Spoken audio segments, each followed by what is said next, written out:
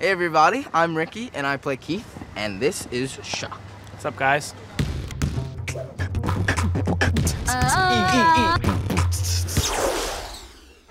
What surprised you most when you first started on the show? The thing that was most surprising was working on these green screen segments.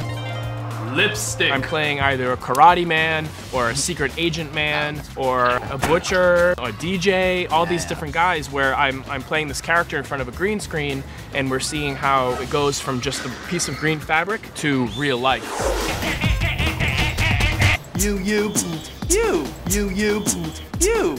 Poke, poke, poke. Poke, poke, poke. What's your favorite book? My favorite book? Yes. There's a book that I really enjoy by Tom Robbins called Still Life with Woodpecker. Never read that. He's a great author and it just tells an amazing, crazy story. I won't give you any spoilers, but you'll have to read it yourself.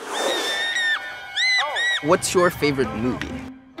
Let me see. There's a really crazy movie called Mirror Mask that is about the imagination and all these totally crazy things that happen. And it's kind of like watching a dream on the screen. That's really cool. Yeah, it's really amazing. Hey! Shock doesn't actually have a power on the show. So of all of the electric company, if you could choose one power to have, whose would it be? I think about Jessica's power a lot.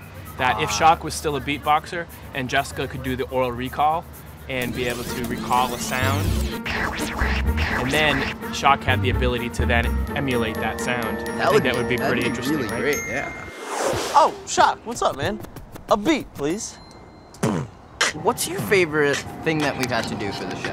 What I really loved was the episode, The Unmuffins.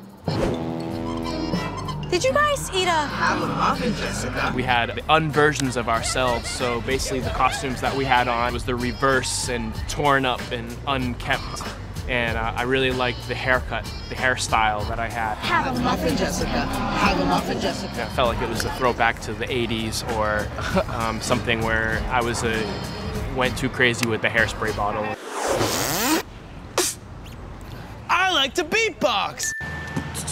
So, thank you everybody for watching me interview the wonderful Shockwave, also known as Chris Sullivan, and keep watching the show.